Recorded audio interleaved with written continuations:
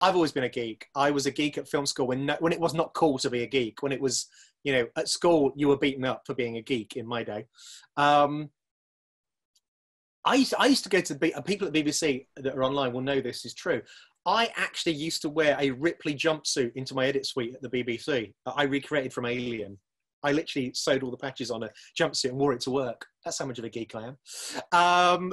Not often, but occasionally. In terms of my career, has it affected it? I guess it affected it in that,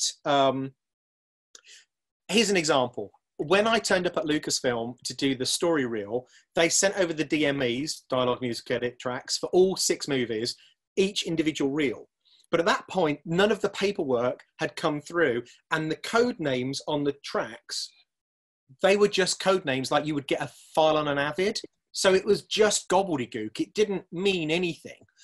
And so all you knew was if you found a music reel, that there was a corresponding code that would be the dialogue and that would be the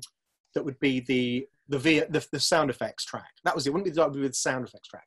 So I said to my assistant, Summer, she said, I don't know what anything is. I can't sync the film because I don't know what anything is until the paperwork. And they say it's going to be a week before the paperwork comes. And I said, oh, just play me a reel. And she played me a reel of music. And I said, that's the compactor, which is in episode 2. It's about reel 3 or reel 4. But if you go to the compactor scene, that's the scene for that. You can sync that up and then you can sync the dialogue.